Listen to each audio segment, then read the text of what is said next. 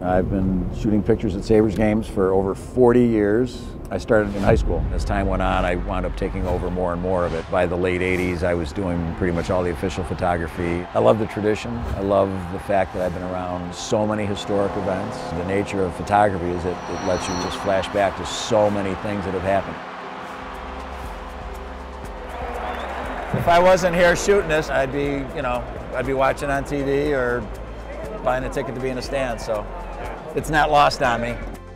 So many people that I've met in this organization that I continue to be friends with, lifetime friends. The relationships mean as much to me as any photo does. And at the same time, as much with photography as you look back on things as a tool for rekindling fond memories, I love looking toward the future. I look forward to great days to come, too.